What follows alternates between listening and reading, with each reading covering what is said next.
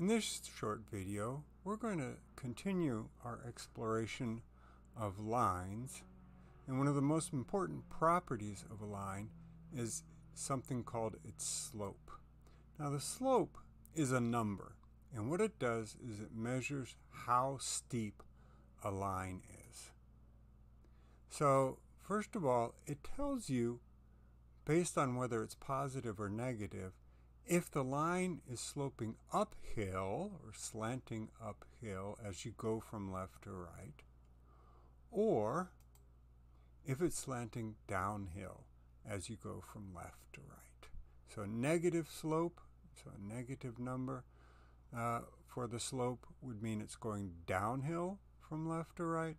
Positive means going uphill. But it also tells you how steep it is. If you were trying to walk up that line, how much effort would it take? Well, if it's very steep, you're going to have a large slope. If it's not very steep, if it's almost flat, then you're going to have a small slope.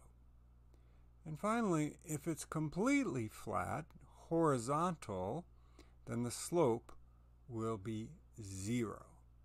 Now there's still one more case that we haven't talked about, and that's a vertical line. A vertical line is so steep that no number can describe its steepness. So we say that the slope of a vertical line is undefined. So let's look at a little example here. Here I have 6 lines. Or actually they're line segments because there's no arrowheads on the lines, but that's fine. We can still look at their slope, and we're going to try to match them up. So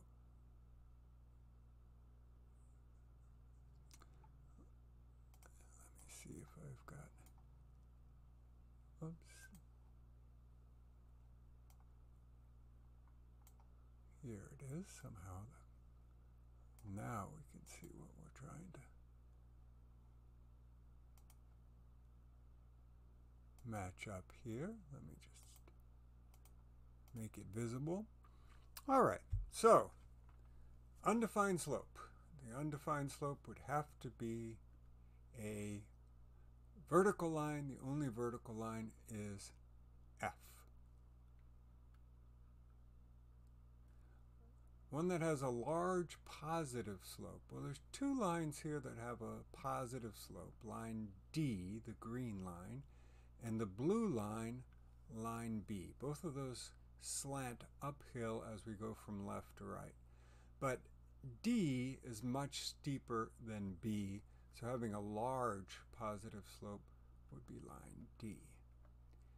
Having a small negative slope, well, again, which ones are slanting downhill? Line C and line E, but E is much steeper than C, so C is going to have a small negative slope.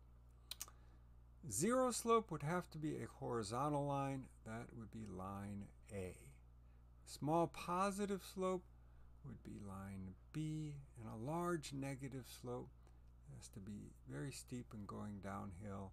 That would be line E. All right, so let's see if we can actually assign a number to this slope. We say it is a number. How do we calculate that number? Well, first of all, we use the letter m, or the variable m, for slope. And steepness would be defined as the vertical change divided by the horizontal change. And in what we were saying before, that it has to be positive as you go up from left to right, that means we're going to say that if the vertical change going from left to right is up, then you have a positive slope. If it's down, you have a negative slope. Alternatively, if we're going from left to right with the horizontal change, it's positive. If I were to go the opposite direction, I could still calculate the slope, but I would have to calculate moving left, or count moving left as negative. And so our slope, the other way to think about this is it's the change in the y-coordinates over the change in the x-coordinates between 2 points on the line. And we many times refer to the change in the y-coordinates as the rise or the vertical change, and the horizontal change we call the run.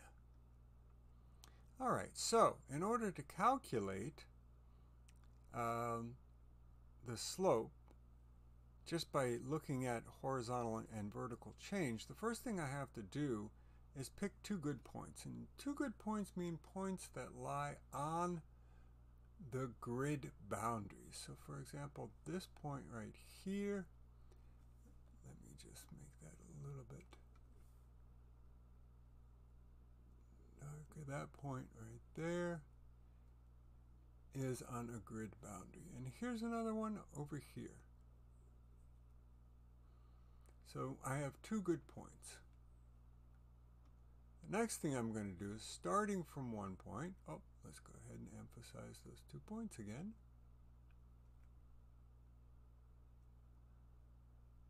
So I'm going to work from left to right. So I'm starting at this point on the left, and I'm going to count the number of squares to get to the vertical grid line for the other point. So I'm thinking, and I may not always actually draw a triangle here, but I'm thinking about having a right triangle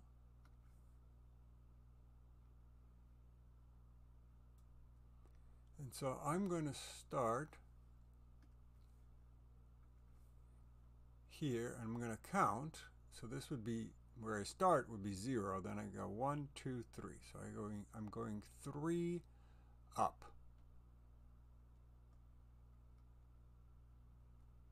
And then we'll see on the next page, but I'm going to go from this point, after I've gone 3 up, how many far left or right? Well, here I'm going to go 2 right.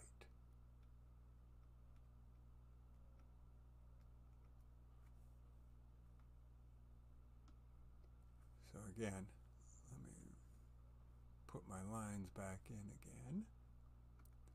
What did I do? I went up 3 and to the right 2.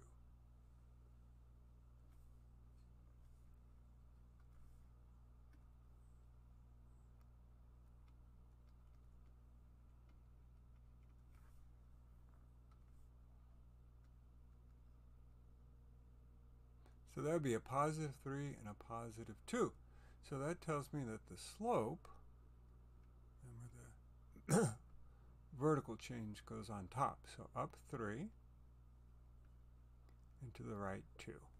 So the slope of this line is 3 over 2.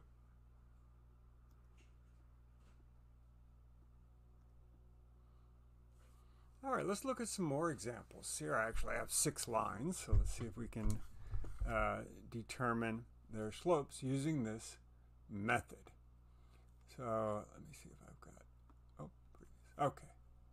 So let's start in A. I'm going to start with the yellow line, and I am going to pick a couple of good points here. I'll take this one, and then I guess I'll take that one. And I'll start at the leftmost point, and I'm going down to, oops, kind of wanted to make a line there. So I'm going down to, you know what, I have the green line, so let me use blue. Down to, and then right to. So for the yellow line, the slope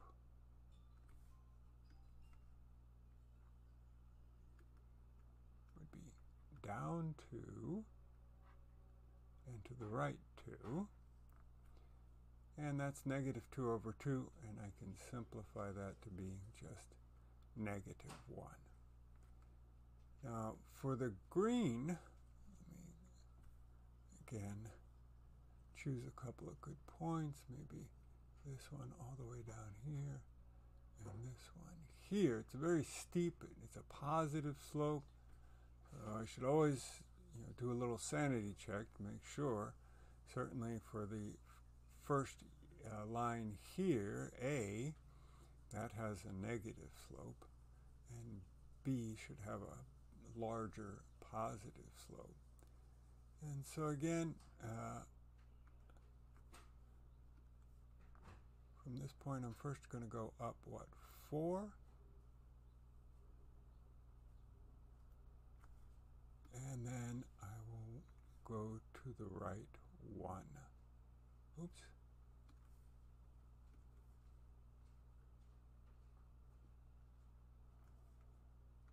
So for B,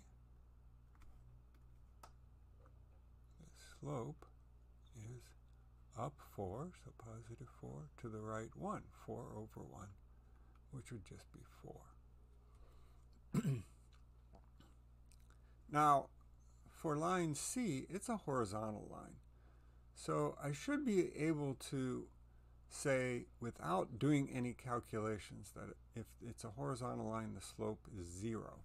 If I forget that, then I could still go back and choose a couple of points.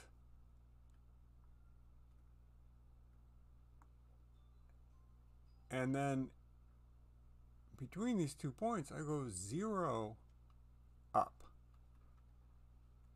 And then a number to the right. What is it? 3, 4, 5, 6, 7, 8. 8 right.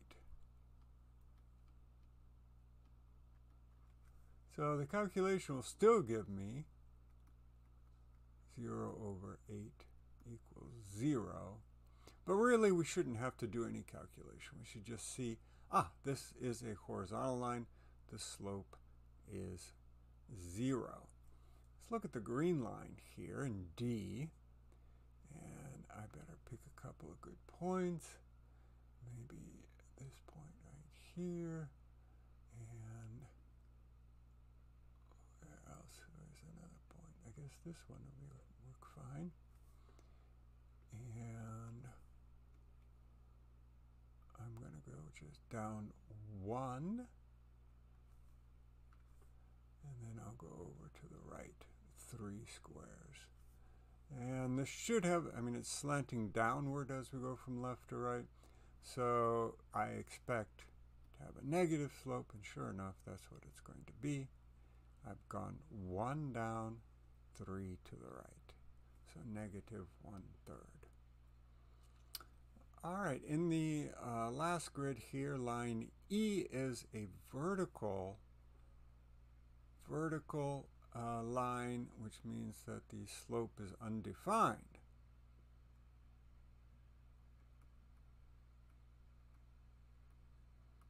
Now I should know that just based on the fact that it's a vertical line, but if I try to calculate it, I pick a couple of points here,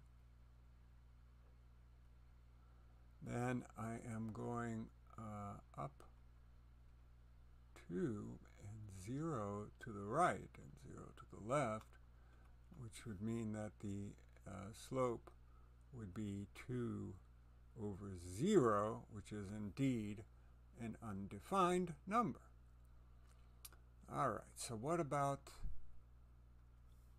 our last example here? This should have a positive slope, so let me start by picking 2 good points. This one is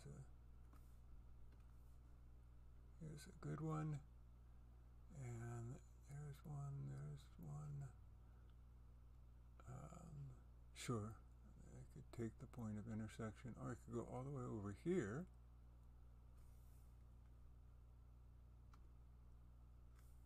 And that means that I'll have to go up 3, and then to the right 2, 4, 6. And so for F, the slope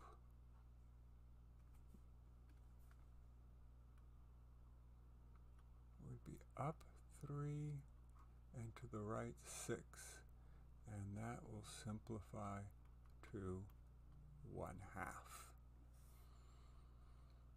So it's a really good skill to learn is to be able to recognize quickly. So 2 of these, no calculation is needed. If it's a horizontal line, the slope is 0. If it's vertical, it's undefined. But by just counting, we can get a very quick value for the value of the slope. And of course, we can at least check the sign, whether it's positive or negative, by just looking at it. All right, how can I use a formula or determine a formula? Well, if I have 2 points and I label their coordinates x1, y1, x2, y2, we did this when we did the distance formula. And we said that the change in x, the delta x, is the difference in the x coordinates, so x2 minus x1. And for y, the change in y is y2 minus y1. Well, slope is delta y over delta x, and so that gives us a formula. Slope would be y2 minus y1 all over x2 minus x1. So a quick example here. Here I have 2 points, -2, 1 and 3, 4. Let's calculate the slope of the line that passes through them. So again, I like to label my points, my coordinates. So here I have x1 and y1, x2 and y2. And now I'm just going to substitute those values into the formula and work it out. So 4 minus 1 is 3. Minus a minus will make a plus, so 3 plus 2 is 5. All right, so here's our formula again. Here's another example. I have 3, -1 and 3, 4.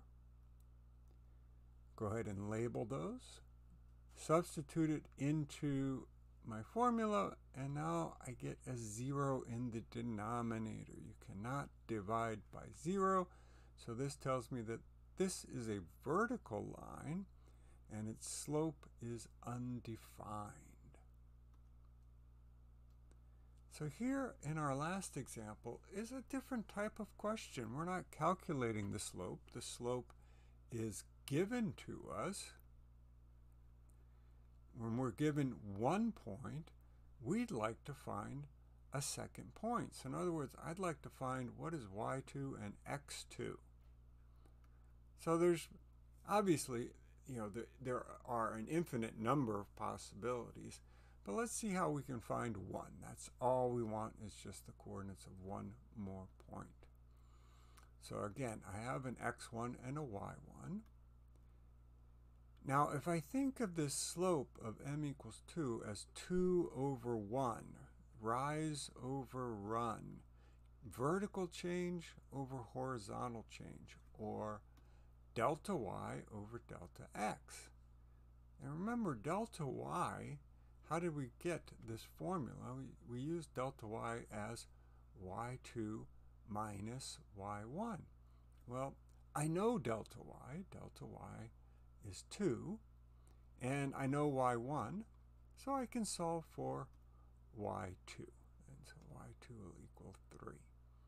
Now I'll do the same thing with delta x. I know delta x can be taken as 1, and x1 is 3, so I can solve for x2. I get x2 equals 4. So another point on the line has coordinates 4, 3.